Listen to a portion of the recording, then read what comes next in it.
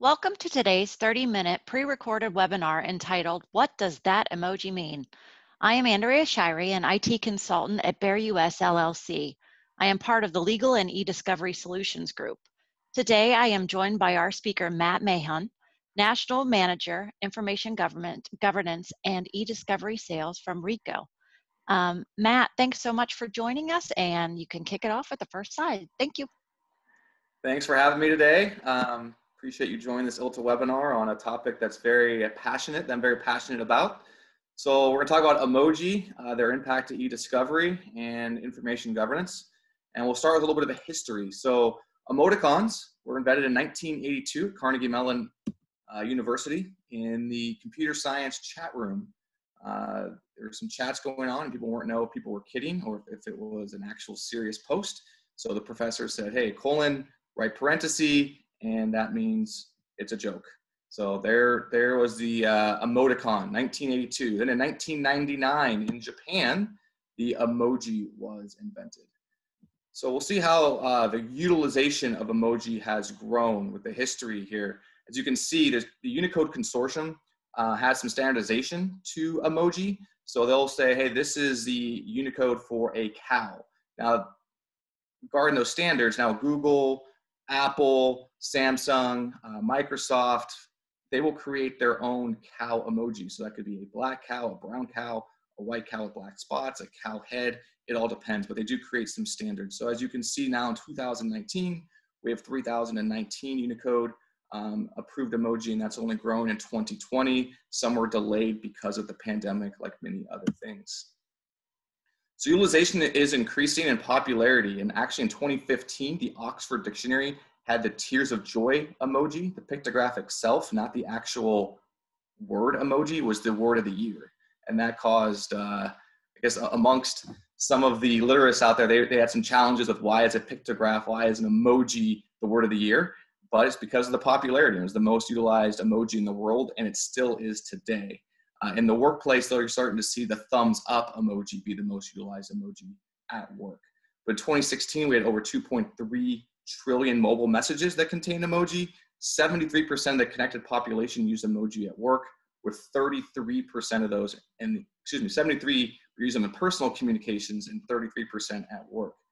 Now you go to 2019, all of a sudden you've got 92% of the connected population utilizing emoji, were 61% in the workplace. So some significant growth. And what's interesting is you can see 72% were hesitant to utilize emoji in the workplace for the first time. A little further breakdown here of how emojis were used at work. 36% with people at their same level. 13%, doesn't matter what level they're at. 14% or 12% with only internal facing communications, and just 4% with external facing communications. So again, this is due to an Adobe survey in 2019. My assumption is in 2020 with the pandemic, with different types of communication platforms, more utilization of Teams, Zoom, chat rooms, etc., that 4% is going to greatly increase in 2020, and a lot more communications externally are utilizing emoji, including internally. So what are some challenges associated with emoji in documentation and communication? And here's an example of a nightmare scenario. So it's an email, need coverage for James. Seriously, James called off again. What's the deal? Why does that surprise you? Handicap emoji, handicap emoji, handicap emoji.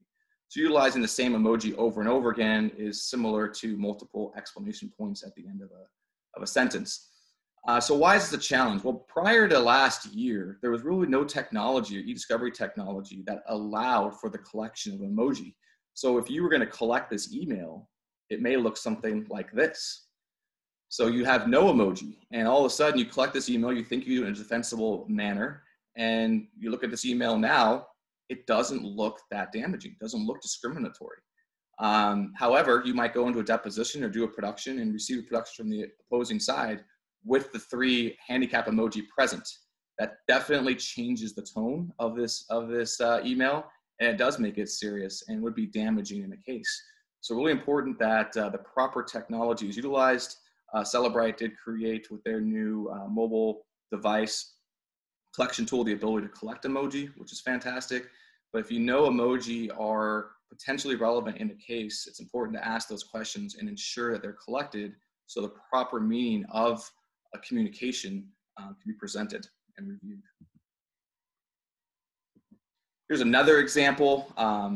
Mary came into my office today. Apparently John is making suggestive comments about something she was wearing yesterday. Can you please look into this? I'll be out on vacation until next week. The response, are you kidding me? She complains about everything. Yeah, I'll look into it. Painting nails emoji. So the response itself isn't great. It doesn't seem like they're taking the complaint very seriously. So one can argue just based on the response itself, this complaint wasn't handled appropriately. That's doubled down with the painting nails emoji, because what that means is I have better things to do.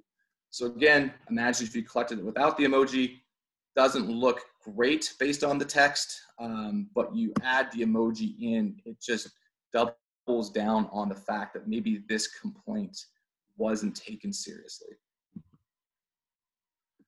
So are we on the frontier of a new language? It's possible. The world's first emoji translator was hired in London. And as you can see there, the earth, the gold medal, the smiley face, person speaking, world's first emoji translator. And the main reason for this actually wasn't for litigation purposes or for somebody translating a document. As you know, in litigation, you may have to have a certified translation of a foreign language document so you can authenticate that communication in court.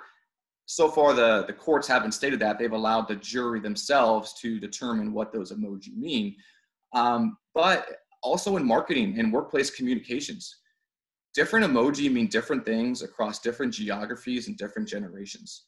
So it's important when you utilize an emoji in a communication that you understand who the audience is and how they may perceive that emoji. I'll get more into that later in this discussion. So some translations, like, okay, a new language, we've got one emoji, I put a smiley face at the end, it means I'm kidding, or it means I have a happy tone, or a frown means I'm sad and disappointed in that discussion, or the heart, which means you like what the person is saying, or you value what they're saying. But here are some additional just examples of sentences. So not only are emoji utilized to convey maybe the tone of a certain sentence, but some people are actually utilizing emoji as language itself. So it's like hieroglyphics in 2020. And so they're creating sentences and speaking back and forth in full emoji. So we talk about providing some clarity to the text, clarity to the tone of the text for emoji and that usage, but you've got to be careful across platforms.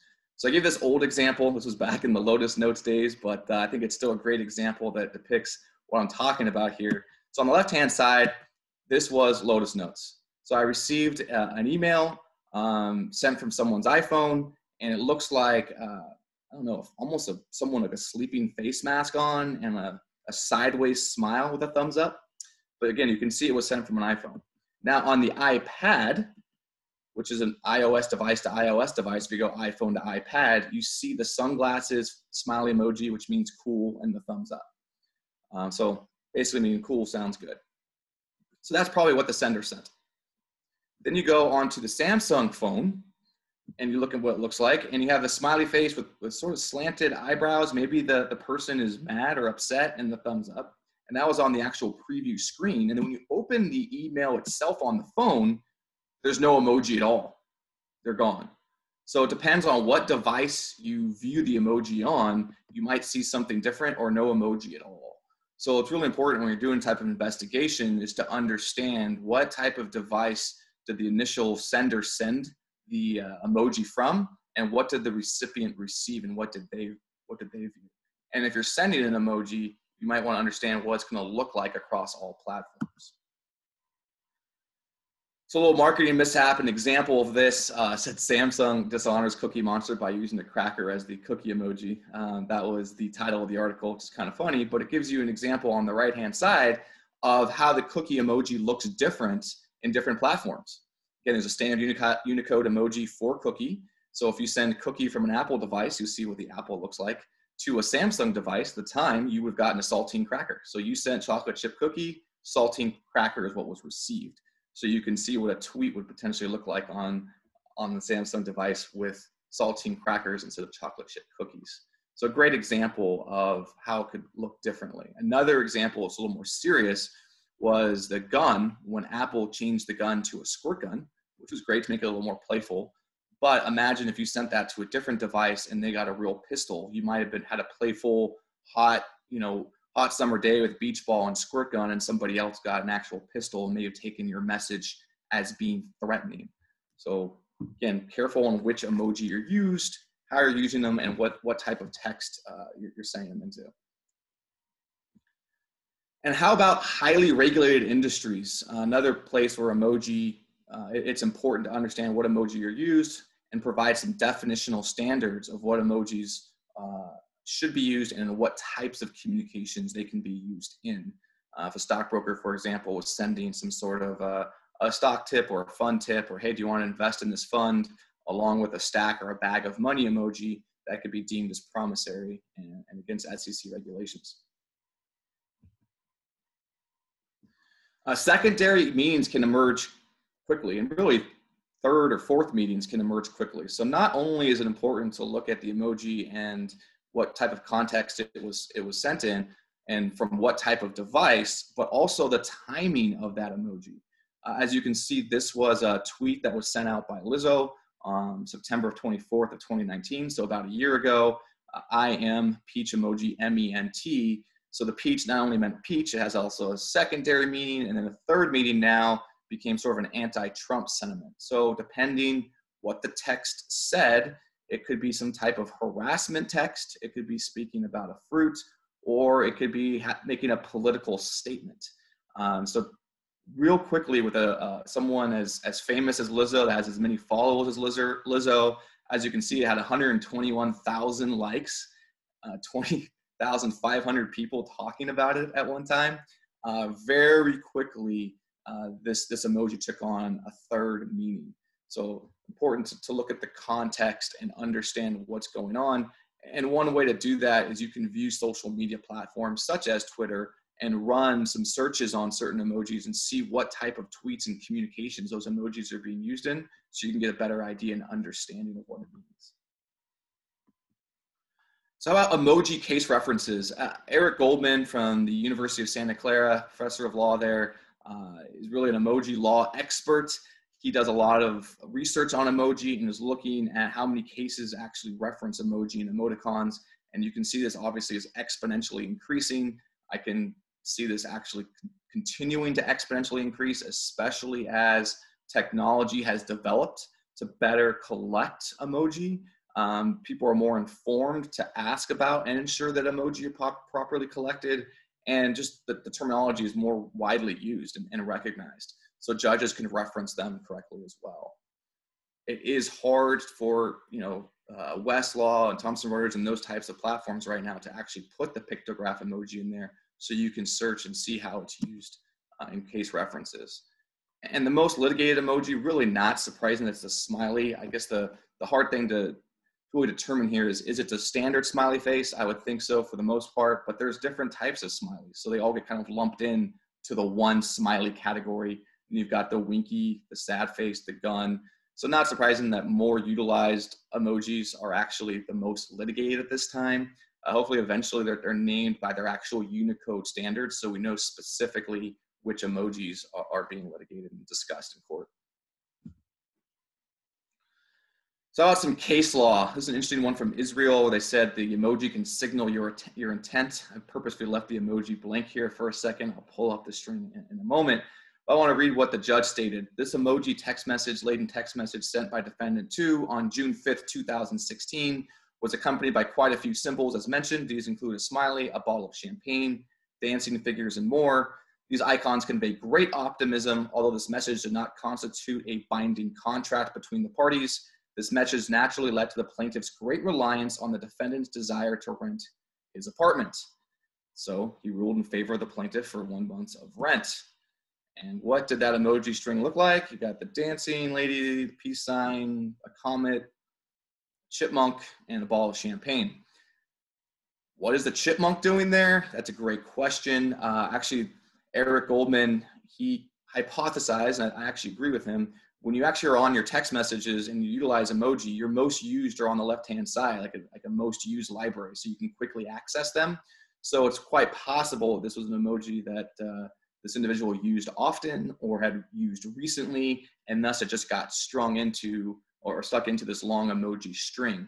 Although if you were on the jury taking a look at this emoji itself, I think it's easy to see that, hey, this is positive, it's celebratory. What does it specifically mean? I don't know, but it's definitely celebratory in nature and positive. And that's where I think it's important for the jury to be able to see the emoji and make a determination themselves based on what the emoji look like and what types of texts are before and afterwards. Additional case law, Apatow v. Munich. So an employee was on leave, they had an asthma condition, and there's a tip that someone saw this individual moving and doing outdoor activities. And so they hired a private investigator, and the investigator saw the same thing, same evidence, and that led to the actual termination of the employee. Little did the employer know that the employee was actually following doctor's recommendations, saying, hey, you know, your asthma condition may be caused by the air at work. You might have an issue with, you just need to be away from your work site.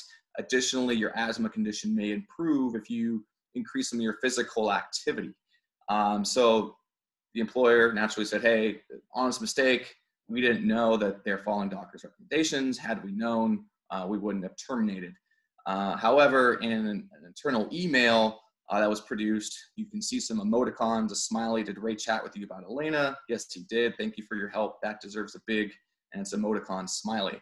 So back to appropriate places to utilize emoticon or emoji at work. Anything regarding an HR investigation, termination should definitely be off limits. In the United States versus Wesley, this is an interesting case as well. I mean, I learned about what these emoji mean. So court addressed a probable cause warrant to search some Facebook accounts. An ATF agent who was familiar with how gangs and drugs, I guess, drug runners communicate and what type of emoji they use and what they mean, provided an affidavit saying the public-facing post included a cloud emoji, which is a reference to drugs, and a gas emoji, or the gas pump emoji, that's a reference to gangs. So because of that ATF's agent's expertise, understanding of these communications and Facebook posts, you know, the court actually denied the motion to suppress the evidence, as they said they did have a probable cause for that warrant to collect that evidence. The United States versus Ulbricht. This is one of my favorite rulings here. Emoji and emoticons were omitted from the court transcripts and online chats. They were just in brackets that said emoji or emoticon. They didn't actually have the emoji or emoticon itself. Honorable Forrest says, hey, this is part of the evidence of the document, and the jury should read them. They are meant to be read. The jury should note the punctuation and emoticons.